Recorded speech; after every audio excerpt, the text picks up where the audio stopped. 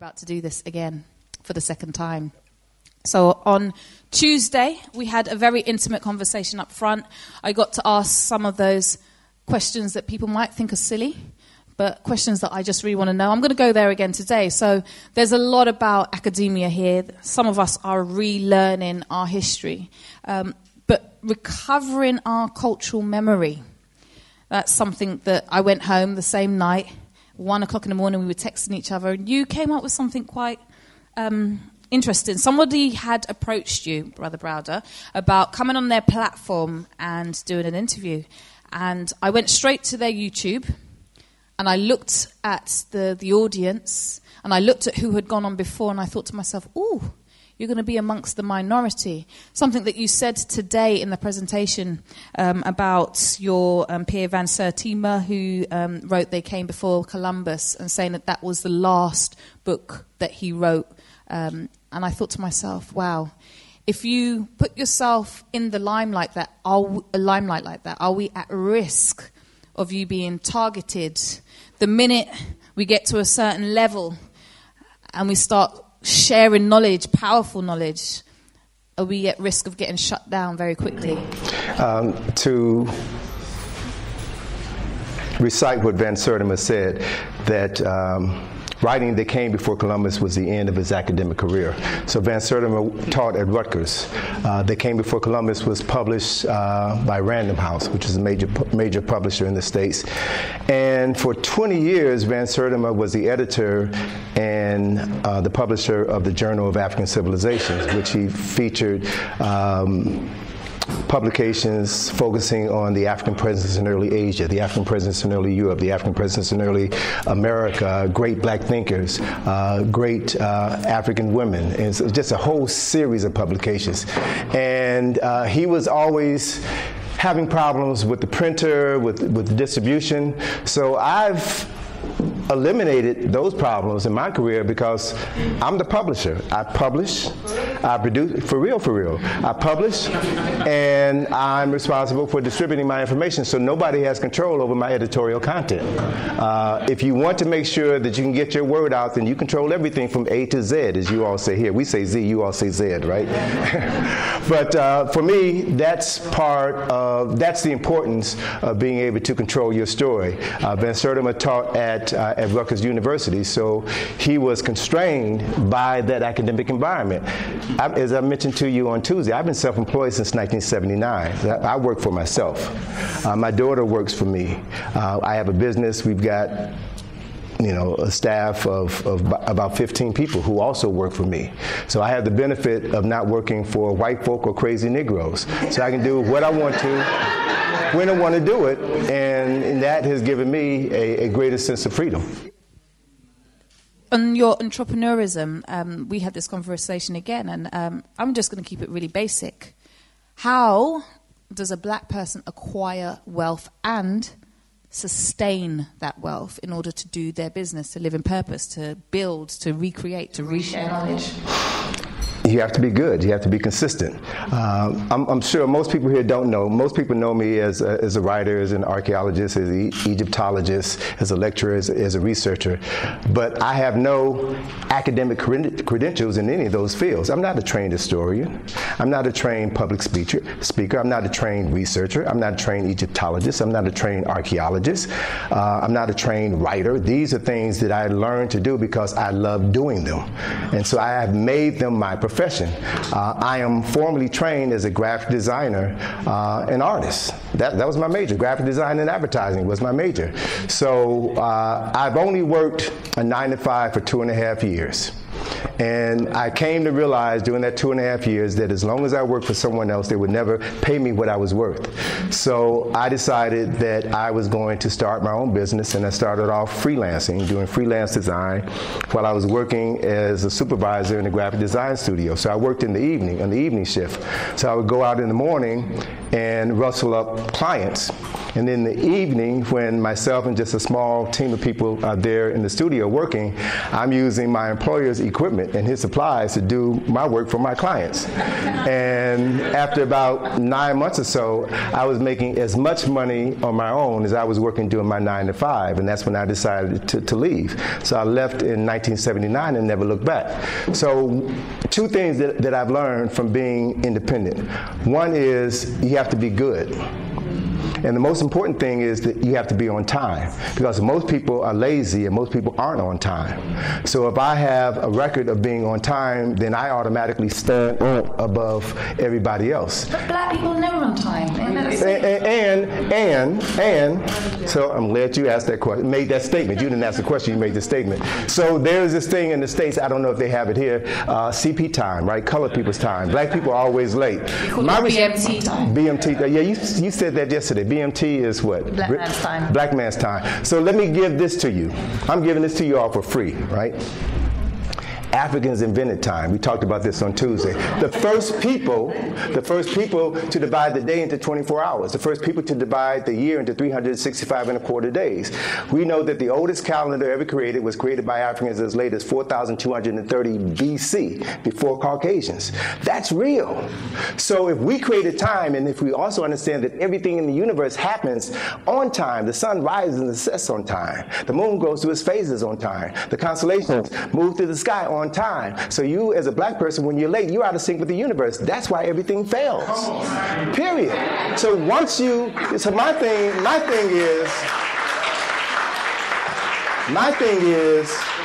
philosophy is, if you're on time, you're late. You get there early. So you got time to compose yourself and do what needs to be done while everybody else comes straggling in, wondering what's going on. I don't have time for people who are late. I can't tolerate people who are late. So the key to my being successful is respecting time, respecting my ancestors and respecting time, all right? And then using my time judiciously. Since I work for myself, I don't waste my time watching football games and basketball games, because those folk make millions of dollars.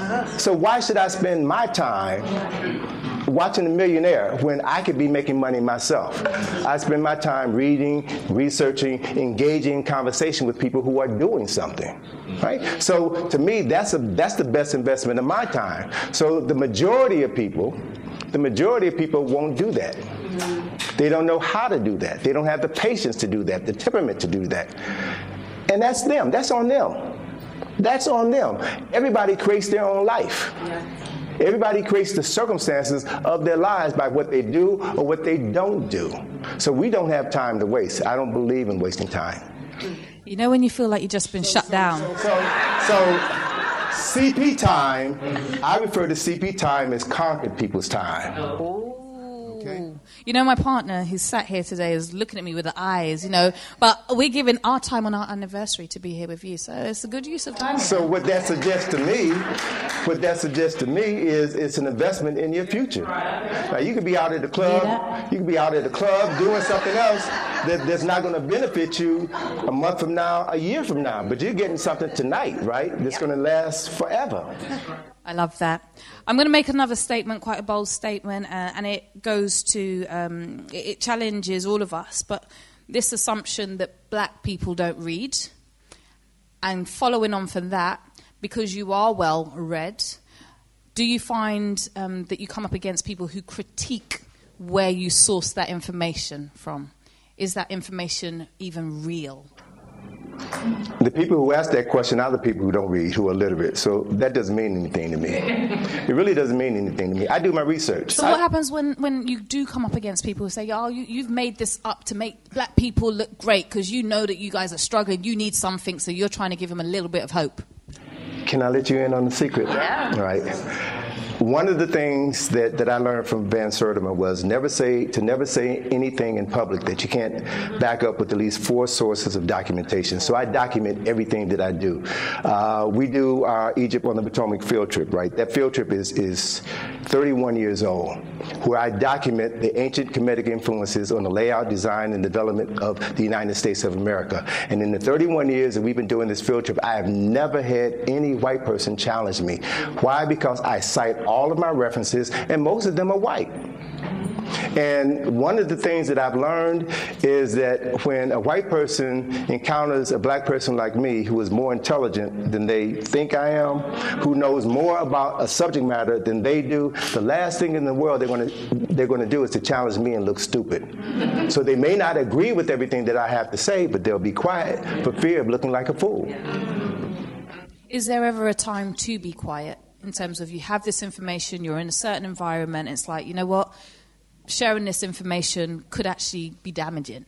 Well, look, it's not a matter of it being damaging, it's a matter of being strategic. You don't have to go around shooting your mouth out all the time. You don't have to do that. Many people talk because they're trying to impress folk. I'm not trying to impress anybody. You know, I speak when I feel the need to speak. And actually, believe it or not, I'm quiet most of the time. I'm a very quiet person. I really am. I observe people, and I can gain more just by watching people than by talking to most people. And if I encounter somebody who I feel knows more than me, and they don't know who I am, they don't know what I know, I'll just ask them a question or two and get them to start talking. And most people like to talk. Most white people like to talk about history and things. And so I'll ask them a question or two, and they'll go on 5, 10, 15 minutes. I'm taking mental notes. And they're giving me answers to questions I haven't even asked yet. Right? So it's about realizing that there are many people out here much smarter than me. They have access to more information than I'll ever have access to. And it's about cultivating relationships with people and being strategic about what you do. So I like to be undercover. I like to go places where nobody knows who I am and just listen. And just listen. I can learn more by listening than I can by talking sometimes. Thank you. In terms of restoring cultural memory, and again, you've touched on it earlier on, you've touched on it just now. Sometimes when you are armed with that information, you might say too much, you might not say enough. But being melanated people, there's always a quick reference and link to mental health issues, mental disease, when the mind starts talking. But you were talking on Tuesday about the connection to the spiritual world. How you've written the book, Survival Strategies for Americans and for Africans in America. How does one survive in this society armed with so much information, acquiring so much knowledge? How do we function? Well, it's really a matter of moving beyond survival. We've been surviving for 500 years, right? So we need to understand where we are. We need to understand the environment. And once you understand the environment, then, like, for example, in the States right now, you know, we have a president who is crazy, right? Who is out of his mind. And I hear many of our people complaining about him. And the mere fact that a black person is complaining about the president, I refuse to say his name because I'm not giving him any power. And the mere fact that so many people complain about him is an indication to me that they don't understand the system of racism and white supremacy. You should never be surprised by what he does. And if you are surprised, it means that you haven't done your homework. So I'm very clear about who he is, what he represents, and what he does. So I'm never surprised by what he does. And knowing his nature, and I know his nature by studying his history. And it is a history of death and destruction. So this is not to put anybody down, but if you look at the history of Europeans, everywhere Europeans have gone outside of Europe, they have discovered other people, conquered other people, enslaved other people, and destroyed their environment. That is what they've done better than anybody else on this planet. So why should you be upset when they do what they've always done? I mean, if you know history, then you have a better understanding of how to deal with them. Now let me just say this so that nobody gets uncomfortable. I'm speaking in broad, general terms, and there are some good white folk out here, just as there are some crazy Negroes out here. So you have to be able to determine who who you should listen to, and who you should give your energy to, who you should withhold your energy from. I think it was a Greek philosopher who said that the best trait that a person could ever develop is the judicious sense to know what not to believe, right? So let me share this with you. I got an email last night in terms of craziness. Craziness comes in all forms. I got an email last night from somebody that I don't know, but dig this email. Dear Mr. Browder, I send you this message to urge you and others not to dig up the sites of our ancestors. These are sacred sites. My wife Nefertari Ife is a spirit medium channeler, and the commissions in the spirit have told her to pass on this message. They took that knowledge with them. To gain this knowledge, one has to meditate and come with a clean heart, and the knowledge and understanding you seek will be revealed. They are high spiritual beings, and their knowledge cannot be found in bricks and mortar, as these are just a manifestation of their spiritual knowledge. We have recordings from these ancestors that we are willing to share with those who want to listen. These recordings include pharaohs Akhenaten, Seti I, Hatshepsut, King Tut, and Kemetic collectives speaking from the spirit world. Now, do I believe that shit? No. I don't believe it. It's nonsense. I have enough sense to know what not to believe, all right? I have enough sense to know that the ancestors speak to me as well. I have enough sense to know, as we do at that site, when we come every year, we pour libations at that site. We come to that site, and I speak to Karakamen and tell him that we have come as tomb restorers, not tomb robbers. I have enough sense to know that he has opened the door for us. I have enough sense to know that he protects us. He protects all of our mission members. So we work with spirit. So there are folk who make some wild accusations. And I'm at the point in my life where I don't have time for nonsense, right? If you say something, have the physical evidence to back it up. If you can't back it up, shut up. Period. I don't have time for nonsense. So I'll share this with you so we can finish up. So again, at this stage in my life, I'm beginning to advocate what I refer to as cultural triage. Cultural triage. Everyone understands what triage is in the medical parlance. But when you encounter somebody, and this is what I live by, when I encounter somebody, and I travel all over the world, I meet thousands of people every month, I have learned to develop the good sense to be able to read somebody, and within 5 minutes, I know whether or not I'm going to listen to you for 5 minutes, listen to you for 10 minutes, or turn and walk away. You got to be able to read somebody, read their energy, and know whether or not they have something of value to offer, or if they're going to be a psychic vampire and just drain your energy by asking you foolish questions over and over and over again, or try to impress you with something that doesn't make any sense. You got to be able to make those snap judgments in a short period of time, because we don't have a lot of time. Okay? Okay. Please describe to me the feeling, and to all of us, the feeling, the emotional, spiritual sense that you get on returning to Kemet. Take us back, Sankofa, to the first time. All right, I'll share this story with you. First time I went to Kemet in 1980, I knew nothing about Kemetic history. As I mentioned before, my background is in design and advertising, and prior to majoring in design and advertising, my freshman year in college at the University of Illinois, I majored in architecture. So I've been drawing all of my life. I love buildings. I love the whole process behind conceptualizing and creating buildings and the sacred spaces around them. So when I first went to Egypt in 1980, I was interested in the pyramids. I wanted to study the architecture of the pyramids. And went there with Dr. Ben in the group, and I had my 2 cameras. This is 1980, so I'm taking pictures inside of the pyramid. Had my 2 Canon cameras. One I shot Ektachrome slide film, the other I shot black and white film, right? And I go inside the pyramids, I'm taking my pictures, get back to my hotel room, and I realize that in my haste to load the film in my camera, it didn't take up on the spindle. So none of the shots came out. And I'm saying to myself, I came all the way here for this, and I've missed my opportunity. Well, it turned out that the next day, we had a free day. So I decided I'm going back to the pyramid, and I'm going to take these pictures again. So I got up early in the morning, 5, 6 o'clock in the morning, put my 2 cameras in my backpack, got my film, walking out the door, something said, Browder, grab your flashlight. I said, I don't need the flashlight. Browder, grab your flashlight. Went back, got my flashlight, put it in my book bag, went to the pyramid, walked up to the entrance to the pyramid, and the guy told me, oh, the pyramid is closed today. Why? Because there's no electricity. I was here yesterday, so I know where everything is, and I had my flashlight. Can I go in? He looked at me like I was crazy. He said, if you want to. So I went inside the pyramid by myself, right, with my flashlight. So I'm taking my pictures, I'm checking my f-stop, I'm checking the shutter speed, doing all this stuff, taking my pictures. And as soon as I took the last frame of the roll of 36, as soon as I took my last shot, the lights came on. I said, okay, let me put another roll in the camera, go through and shoot everything again so I make sure I got it, backing myself up.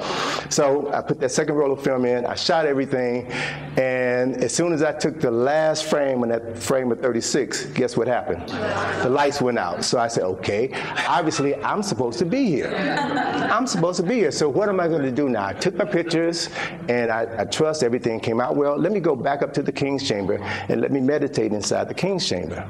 So I went back up to the King's Chamber. I'm sitting there, settling myself down, getting into a nice vibe, a nice meditation, and I'm thinking to myself, here I am, inside of the King's Chamber, Khufu's pyramid. I'm in the center of the landmass of the planet, by myself, in the dark, and nobody knows where I am.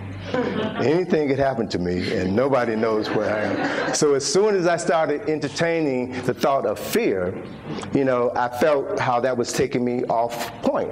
And I said, and then that same voice that told me to grab my flashlight said, well, Browder, you don't have anything to be afraid of. You are okay. You are protected. So I got into my meditation and just vibed on where I was and how I felt being there, right? And then saw myself next week we'll be in Aswan, and then 2 weeks after that I'll be back home in Maryland, and all of this will be a memory. And then that same voice said to me, well, that's all everything is, just a memory.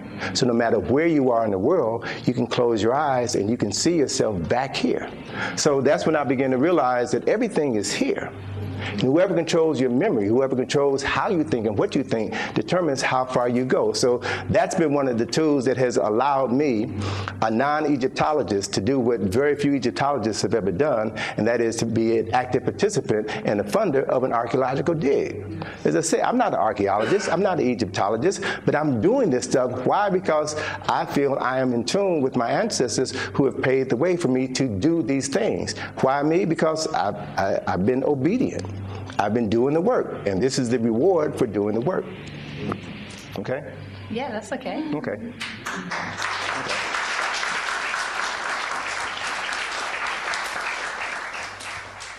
In terms of who are you doing the work for, who's the audience? Who do you want to share the most information with, and what are you expecting them to do with this information? My primary audience is my people. We have... Who are your people? African people, right? As John Henry Clarke said, listen up. Are we all African people? No, I mean black folk, all right? You want me to be specific, all right? Why? Because as Dr. John Henry Clarke said, we have been written out of the respectable commentary of human history. People have stolen us, then stole our history, and then have the nerve to tell us that we're not Africans and that Egypt ain't in Africa. What kind of nonsense is that?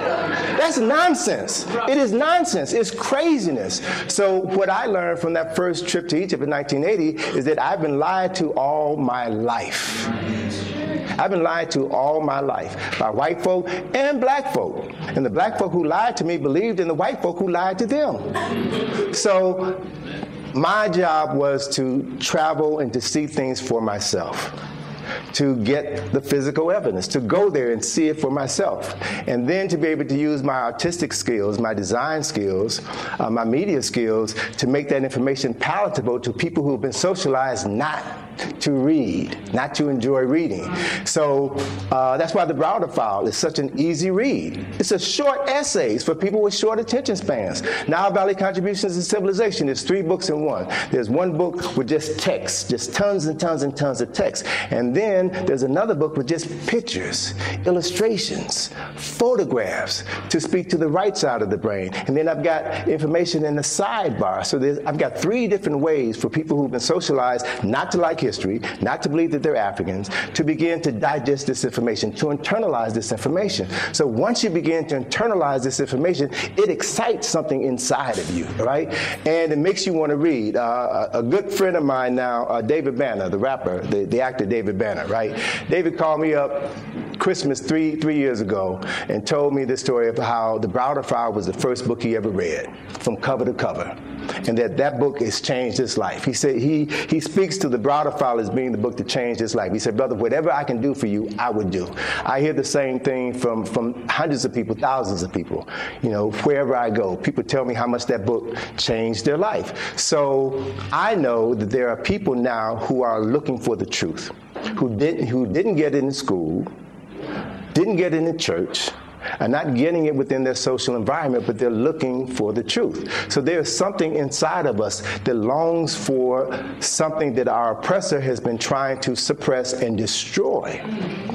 There's a war against African knowledge. That's real. There are white folk out here who don't want us to know the truth. Why? Because if we don't know who we are, then we'll act like fools all the time, and they will be comfortable in our foolishness. Case in point, I was told not to say this, so let me say it in a kind way. Dress up. I dislike Tyler Perry because I think his movies, Medea, is the worst thing. Is the worst thing that we need to be internalizing right now. I think someone's recording that. Someone's filming you say that. I dislike Lee Daniels. I think Lee Daniels has done black people irreparable harm with Precious, with Monsters Ball, and with Empire.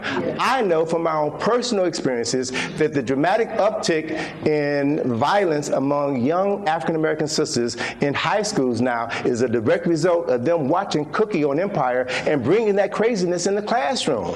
I know that for a fact. And so these young people don't have conscientious parents in their households to say, well, baby, I'm not going to let you watch that. Or if you are going to watch that, for every 1 hour of Empire you watch, you got to watch 3 hours of something positive. So this is my thing. There's an unfair balance. There's an imbalance of negative portrayal of African people in the media, all right? I want to see more positive portrayals of black women, more positive portrayal of black men. I want to see more portrayals of black men and black women together. I don't see that. I don't see enough of that. And until I see enough of that, then I'm going to complain about those people who continue to give us nonsense year after year. And so the issue is, we support that because that's what we're used to. That's what makes us comfortable, right? And that, I was going to say that consciousness, but actually it's a lack of consciousness. That lack of consciousness has to change. It has to be replaced with a sense of consciousness that validates our humanity.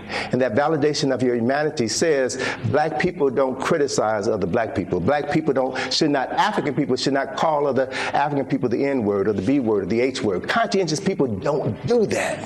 They don't do that. And so we have to demonstrate to our children how real men and women should conduct themselves. And what better place to do that than in your own home?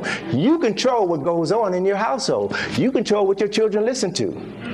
You control what they watch. And if you allow your children, your precious possession, to internalize this pornography, this profanity, then shame on you. Shame on you. You're not doing your job as a parent.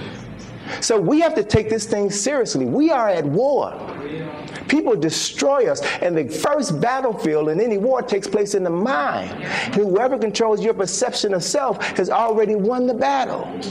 So we've got to be serious. I also understand that not all of us are prepared to be serious. Not all of us have the mental capabilities of being serious because of all of the things that we've been consuming that have destroyed our brain cells. So that's a reality. So I'm interested in partnering and working with people who are serious. Brother Paul, I've been working with Paul for over 25 years, right? And he's in like the 7th, 8th generation of that timeline. That timeline is an incredible visual tool for teaching African history. So we have to support those people who are doing the work, and we have to speak out against those people who are betraying African people. That's why I talk about $50. That's why I talk about poop dog. And those Negroes who have made billions of dollars and destroyed hundreds of thousands of lives. In my hometown, Chicago, over 10,000 black males were killed by black males in one decade. More people who have died in the 15-year war on terror in Afghanistan. But nobody is talking about this as a major problem that they seek to address. And what motivates these young black men to kill each other is listening to that nonsense from Poop Dog and these Negroes. So they have been responsible for the death and incarceration of more black folk than the Ku Klux Klan. They need to be called out. They need to be held accountable. And until we do that, we have to do it. Because white folk are not going to do it because it helps to serve their interests. Did you all see Straight Outta Compton? And I'm sorry for just dominating. I'm on it's all good. It's all good. Give me a break, mate. Did you all see Straight Outta Compton? All right, in that movie Straight Outta Compton, that one scene that got me was when Ice Cube had been kicked out the group. He left the group and then had been dissed by his brothers, right? And so he makes a CD and he's ragging on them, right? And so they bring the CD home and they're listening in Eazy-E's house, right? So one by one he tears each of them down, right? Ooh, and they're laughing. Ooh, he's talking about you. Ooh, he's talking about you. But then when he says something about Jerry, their Jewish manager, Jerry gets upset and says, I'm going to sue him. I'm going to call the JDL and we're going to sue him. Now stop for 1 minute. Jerry didn't mind when he was calling black folk niggas, bitches, and hoes. But as soon as he says one thing about Jews, he's ready to take him to court. What does that mean? It means that as long as you respect yourself, your enemy is quite comfortable. But don't you dare say anything about me. Why? Because there's power in the word. So if we can't talk bad about anybody else, we should not be talking bad about ourselves. It's simple. It's basic. And once we know that, and once we teach our children that, we change everything. So that's what, all of you all who are here should take that message back home, because that's something that you have control over.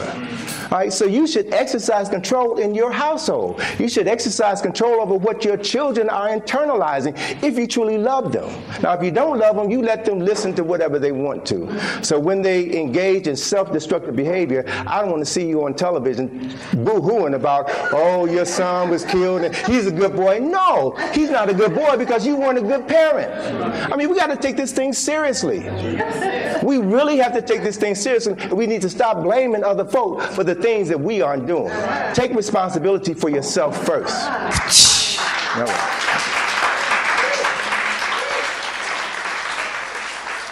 I know a lot of people want to ask questions. You're going to get your time. I promise you. We've got about 7 minutes. I've got a couple more questions. I see some hands going up.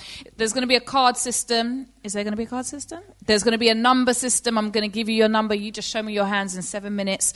Whoever wants to ask the question, you remember your number, and then you can direct them straight to the front. A couple of things. This is just like me and you in my living room, right? So a lot of our people are invested in tribalism. I will fly the flag of the Black Star Garner, you know what I mean? I get very excited when I'm in Trinidad and connected to my other cousins. How, if though, I've had some good experiences, but how for those who, I'm not worried about anyone in this room, by the way, but for those who can't even connect in terms of the African-Caribbean connection, how can we get those folks to connect to Kemet if they can't even connect to each other you know, when they got planes and they got trains and oyster cars and all these things, and they still don't look at each other with oneness? Sure. Well, the first thing that I know is that this information is not for everybody. I'm not going to fool myself to think for 1 minute that we're going to get all black folk on the same accord. That ain't going to happen. That's unrealistic. All right? This information is for those who are ready to receive it. All right? And I also know that you have to reach people where they are. You can't come to somebody with information about Kemet and all this stuff if they don't even know West African history and culture, if they don't even know the history of their hometown, if they don't even know their family history. So start with the simple things. Start with simple steps. Get people interested in wanting to know who their ancestors are. All right? Get them to begin to understand the significance of acknowledging Big Mama. When you sit down and meals together, then speak the names of those ancestors who are no longer here, who made it possible for us to be here. Take baby steps and let them understand how important it is to acknowledge those who are responsible for paving the way for us to be here. We didn't get where we are by ourselves. Many people within our family have made contributions that are unimaginable for us to go to school, for us to get a good job, for us to live where we live. And so you start by acknowledging those black lives that matter to you. Everybody can relate to that. And then once they begin to become comfortable with that, then you take another step and introduce them to something else. And then you take another step and introduce them to something else. So we have to realize that it took 500 years to create the disunity that we see among our communities. It's going to take another couple of hundred years before we totally neutralize that insanity and are able to build communities that will become self-sustaining for generations. So it takes time, and we have to be willing to invest time in ourselves and our families first. Family first. Family is first. Talking about family, this is my last question. My mum's of mixed parentage. She's half German Swiss, half Ghanaian, so she's not really half German Swiss. She's quarter German, quarter Swiss, but you know where I'm going with this, right? We know that there are many biracial people in existence today. You know, some researchers suggest that, you know, the white-black mix will be the predominant race in X amount of years to come. How does one coexist with that? My grandma used to laugh at my mum when she fired off, and she'd be like, "Oh, don't worry, it's the black and white conscience fighting within her. Leave your mum alone." How do we coexist, whether we are black or white or mixed race? How do we coexist? John Jackson, one of my favorite scholars, one of my favorite persons of all time, wrote in the Introduction to African Civilization. He dedicated that book to the human race. There's no such thing as race. Race is a false construct, right? And everybody is of African ancestry. Everybody is African, right? So what we need to do is to get back to the source. So this idea of black people being biracial, what's interesting is one of the best examples of a biracial person was Barack Hussein Obama, right? His mother was white, his father was African, but how did white men see him? They saw him as a nigger. And they disrespected him more than they disrespected any other president in U.S. history. I know folk in the States who work for the Secret Service, and Barack Obama received more death threats than all the presidents of the United States because he was black. They didn't see him as a mixed race person. So, you know, what we need to understand is something that I wrote in the revised version of the Browder file. I added 4 new essays, and the last essay is Color, Culture, and Consciousness. Color is a game that races play to divide us, right? Culture is an important part of the process to regain an awareness of who you are, but the bottom line is consciousness. Consciousness transcends race. You know, what I found throughout my career is that there are some good white folk out here who have been extremely helpful to me. So I'm not going to deny somebody simply because they're wearing a white suit this lifetime, right? I've encountered a lot of black folk who have robbed from me, who don't appreciate what I'm doing because I'm working with a white woman. So there's craziness out here. And at some point, we've got to rise above the craziness and understand the thing that is really going to help everybody get through this is your consciousness. Your consciousness, what grounds you to be able to look at another person and to look beyond the color, look beyond the sex, and look at what's in that person's heart. That's what really matters. But we live in a society which is so steeped in racism, which is so steeped in division, that it minimizes people's ability to do what we all have a responsibility to do. So what is going to push this thing further is for more people to begin to cultivate their consciousness. And in order to do that, you have to protect what comes into your mind. You have to protect the music that you listen to. Right? You have to protect yourself from the images on television and the movies that are designed to confuse your consciousness and to separate you from your real self. You have to be able to spend time with yourself, to cut off the television and the radio and just be still and listen to the voices of your ancestors inside you who are trying to tell you to sit down, baby, and eat right. And do some exercise and start reading more and call up your sister who you haven't spoken with in 3 years. There's some things that we have to do. And once we start doing those things, you'll be amazed at how it opens up other avenues of opportunity and success for you. We are in control of our lives. And when we take responsibility for our lives, you'll be amazed at the turn for the positive that your life takes. So that's something that I know everybody has the capacity to do. And once we begin to do that, you will begin to see how easy it is to become your authentic self. Brother Tony, thank you very much. You're welcome.